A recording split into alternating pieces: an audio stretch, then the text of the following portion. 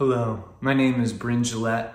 I am a prophetic artist who desires to make the kingdom visible. In fact, I feel like that's my God-given assignment. For several years, I'd say well over a decade, one of the series of images that's just haunted me has been the bride of Christ. And this idea of, can we visualize the spiritual identity of God's people here on earth? John 17's reality. In 2010, while I was doing a series of work in Haiti, and then just following the devastating earthquake, I was able to stand in the cathedral ruins of their central church, their national church. And from the doorway, there was this young girl looking out from this cathedral into the busy Port-au-Prince. And I had to think, was she one of the orphans whose parents were killed in the choir when the roof had collapsed? Is she just a street child? She was clearly in need. And I remember my heart moving to her vulnerably and thinking she embodied a young version of the church. And so as I painted that church into one of 12 paintings for a series for Haiti, with shards of broken glass from the cathedral, she was the personified young church. Later in that same series, I painted the bride fully grown, really the personified Haiti in her bridal outfit, but also the personified church globally, the meta-narrative church from eternity to eternity. And she has within her images from the other 12 paintings in the series, other 11 paintings in the series, each with the 7 spheres of influence.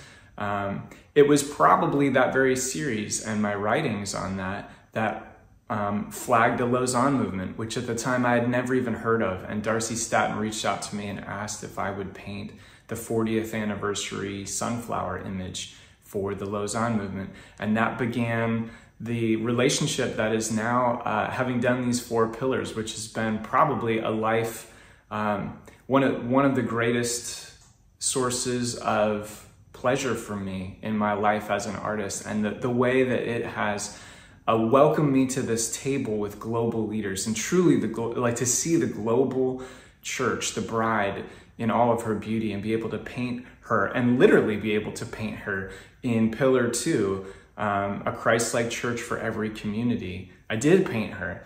And funny enough, just a few years later, another ministry reached out that reaches out to the Islamic world and asked me to do a repainting. But as I started, I ended up repainting her with Islamic tessellations, which would be their visual language. And so I painted this bride between the 2 trees of the garden in Revelation 22 and the streams, 2 trees of life with their fruit to heal the nations. And so this time I was asked, could I paint the bride vulnerable and broken, and how we might see the church in her brokenness. And so I went back to some of my own iconography, and I took this young girl from the cathedral ruins in Haiti, thinking of her, thinking that she also matched this bride that I've done for Pillar 2. So I positioned her looking in the same way, but now holding a child. Beautiful, and yet standing amidst ruins. And truly, I burned the canvas. I pre-burned it before I started, and then I burned her again once she was painted, metaphorically and symbolically, of the ruins, the ashes, truly the ashes that some of our fractured church really experiences around the globe. Although she's standing in water, she's standing with flakes of pure gold throughout her. The seeds of redemption are already there. Her identity in Christ is already secure. She is being purified. What is our task? To bring our church, the bride, into her full identity of Christ.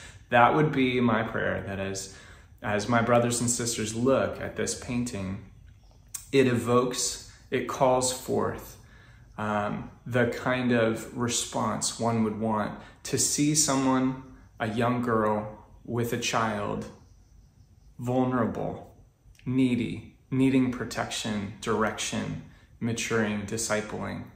Would we be moved to do that very thing?